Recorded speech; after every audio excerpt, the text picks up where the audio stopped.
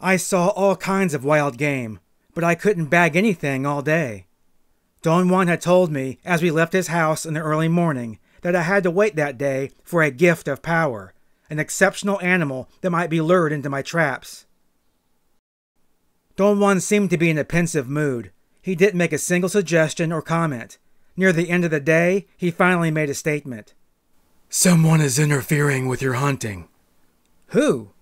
"You act as if you don't know who, and you've known who all day." I was going to protest, but I saw no point in it. I knew he was going to say, La Catalina. "That woman who was out there prowling is scaring you." I had to admit, I was terrified. Earlier I had faced her, at the risk of my life, because Don Juan had convinced me that she was after his life. Afterward, Don Juan disclosed to me that she was never a danger to him, and the whole thing was a trick to trap me. I was furious with him. "Let me tell you something. If we wouldn't be tricked, we would never learn. The same thing happened to me.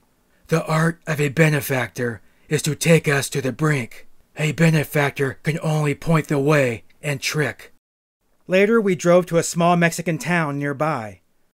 I didn't ask what we were going to do. He made me park my car by a restaurant, and we walked around town. Suddenly, I became aware that someone else was walking beside me to my left.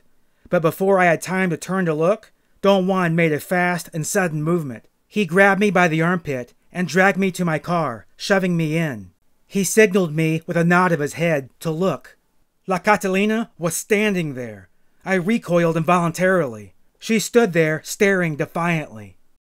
I scrutinized her carefully and concluded that she was a very beautiful woman.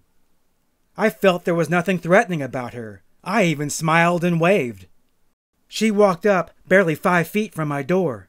Her eyes were cold and saw right through me. I got a chill all over my body. After a moment's wait, the woman slowly walked away. We drove away, and with my mind spinning, Don Juan said that if I didn't tighten up my life and learn, she was going to step on me as one steps on a defenseless bug.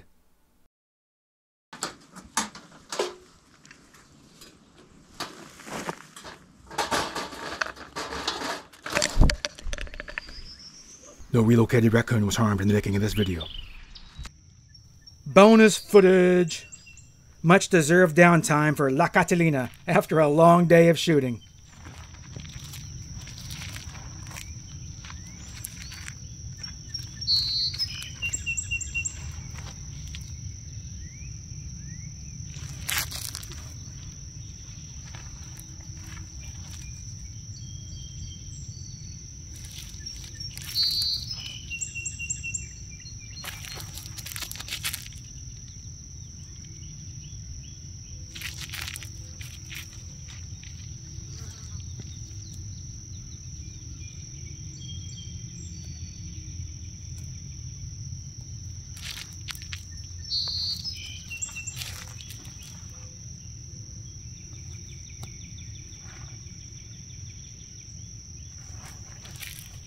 And break's over. Back to hunting down weak warriors.